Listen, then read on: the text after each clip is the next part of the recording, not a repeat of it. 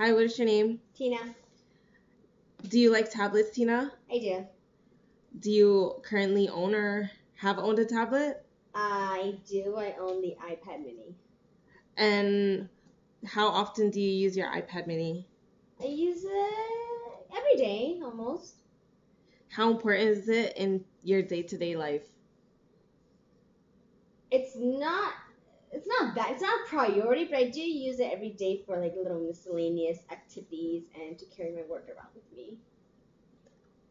What were the most important features to you when you decided to buy the iPad mini? Well, first of all, it was a gift. I'm not a big Apple fan, but when I did get it, I did find it very useful in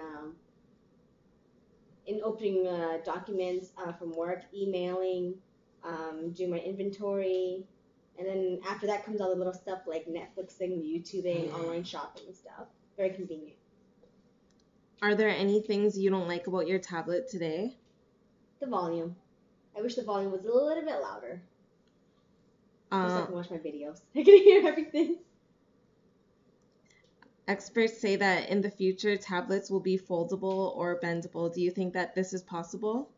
It's probably possible, but not ideal for a lot of tablet users. Just because you won't get like the full screen and there'll be like seams everywhere and point of a tablet is to be one whole piece, right? Not to be foldable and compact. Otherwise, they would just make it a smaller screen, no? What do you think tablets will look like in 2025? Maybe a little bit smaller, thinner, with some holographic features, maybe. Might even be like just a push of a button, just like a little air screen that you can poke things on. Any recommendations you can make to someone about to buy a tablet?